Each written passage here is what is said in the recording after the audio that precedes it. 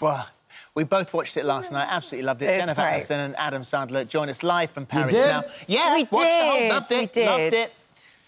Thank you. Thanks are for more than watching. welcome. Hi, good morning. Good morning. Good to see you. Morning. What Holly was saying, you sat down and watched it with your Well, kids it's last really night. hard to find movies. My kids, eldest is 13, and then my daughter's 11. The youngest one couldn't watch it, she's too young. But it's hard to find movies that all the family can watch and genuinely really enjoy. And the first film we loved. So when this one came and I heard about this, I was like, yes, there's a second one to enjoy. That's so thank cool. you. Yeah, that's exciting. We really were hoping that it would be as enjoyable as the first one. There you go, Jen. Did our best. Always working hard, Jen.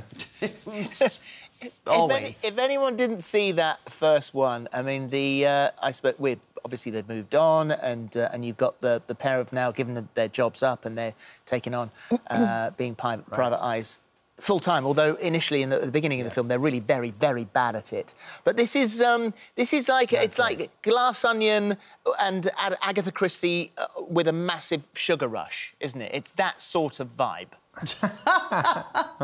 Oh, that's good. That sounds I like good. that. Yeah, the sugar rush is always exciting. Glass Onion, Agatha Christie with a sugar rush. And That's then, a great... we throw jokes in there. We throw Jennifer's pretty good with a gun, apparently. Somehow. Somehow. You're not. I'm not good at much. No. But I'm in the movie. Somehow you're in the movie. Adam, your character in the first movie, there was this sort of lie that he told, or this untruth he hadn't put about not passing his detective exams. This time round, there is this focus on the book somewhat. There's this handbook that they're both meant to be reading. Yes. My character apparently continues lying a little bit to his wife. And then there was the Ambien. There was that lie, too. I've been lying You've been lying to Audrey tiny, a lot. But it's out of love. It's out of love. I'm just afraid to hurt you. It's what's lovely, I mean, it must be for you guys, not only just shooting the movie, but also spending time doing this when you're promoting something. And you know, we've all done that in various degrees, and it can be a bit of a pain. And how lovely for the both of you to have known each other. Is it 30 years? Something like that, a little over 30. I knew young Jennifer. She was a 20-year-old girl. She was eating eggs. I met her at breakfast. She was eating eggs with ham. And cheese. And cheese. I'd like to have a cooler story that she was choking and I saved her, but no, she was just talking with her mouth open, though. I do remember you having a little bit of a... That's just not true. No, that's not true. She has very good manners. I do. And you had pancakes. Nope, French toast. French toast and chocolate milk. Like a good 22-year-old man should. Yeah. And so this is your third film like together. Baby food, don't you? And having that... Sorry? I said this is your third film together, so having that friendship base. Yes. And also, I imagine it must help having that shorthand of working with one another. You know how each other works. We sure do. Jennifer knows that I have probably a good hour a day where I'm in a nice mood, and she's like, shoot him now. And then she's like, let's get him out of here and let me do my thing. No, you come out of it fast. No, I come out quick. That's the beauty of my bad movies. They're literally about 1 minute long. Yeah, they're just a minute, and then they're gone. I was... we all take a moment of silence for Adam's rage, and then we go back to work. Yeah. It's funny, the way movies are made now, whatever you watch on screen, I just thought, oh, it's got to be, you know, CSI or it's computer-generated or whatever. What I didn't realise when I got in this morning, and I'm sort of reading through all the briefing notes, is that scene on the top of the Eiffel Tower is on the top of the Eiffel Tower. I just thought that was created. I thought the same thing. Unbelievable. That was created. There's some creation. Some is created, there's some a lot is of actually Eiffel Tower. real. There's real, there's some creation. But Jennifer she was scared to fall off the Eiffel Tower. They called action, she didn't jump, and I just snuck up and pushed her. And it was just fun to see that reaction. Well, I can imagine what it was with someone pretending to push you off the top of the Eiffel Tower. What fun! How is just for shits and giggles. Sorry about that. Sorry about that. No, that's good. I'm sure you can bleep that. No, it's live, but don't worry. We love it. We love it. It's fine.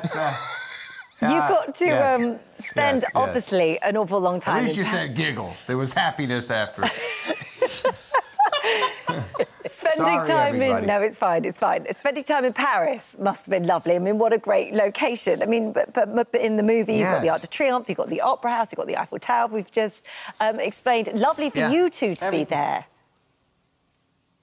We were spoiled. You can't, having come to vacation here, and we've done many press junkets here. Yes. But to be able to be here and work and do our job, lived here and worked here. It was incredible. We had some very nice moments. Jennifer and I went to a dinner one night with all our friends, and we walked back from this beautiful restaurant to the hotels. About an hour walk. Yeah, it took an hour walk. It was raining. It was like just it was right out of a movie. Right out of a good movie. I'm obviously not going to spoil anything, but the end of the movie is. The trailer already did that. I didn't see the trailer. Just watched the movie, so I was being really, really scared. But it looks like there is a possibility of another. I hope so. Right. There's always that possibility. We always create a little room for a possible the just in case ending. Just in case. People like it. Maybe we'll do it again. We'll see. But it's up to the audience and the people at Netflix. Jennifer, have you just finished filming the 3rd series of the morning show as well? That's correct. We wrapped about a month ago. She worked very hard, non-stop. Every time I would talk to Jennifer, she was working. Well, that's what we do. We absolutely love that show here. We love it more because we were on it. Of course. I heard that you were on it, and I remember. I feel like I just have to. Do you remember what episode? Well, it was very early on. It was like episode 1, 2, or 3. Yeah. I mean, when we say we're on it, we are very much in the background. No, we were on it. Don't. They were probably our inspiration. Yes. From doing the darn thing. This morning, let her believe that we were the inspiration. Yes. Every morning talk show, news program was viewed by all of us in preparation for. But this morning stuck out the most. This one was the top of the top. Yes, I did see. Just let them do it. Let them go. Let them go with the flow. Fair enough. Guys, thank you. It's lovely to talk to you. Thank you very much, and the best of luck with it. Thank you. It is a really good. It's a great, funny film for the whole family. It's Murder Mystery 2, and it's released on Netflix on the 31st of March. Nice to have you along. Thank you. Thanks, guys. Appreciate it, you all. Take care. Thank you. Bye. Thanks.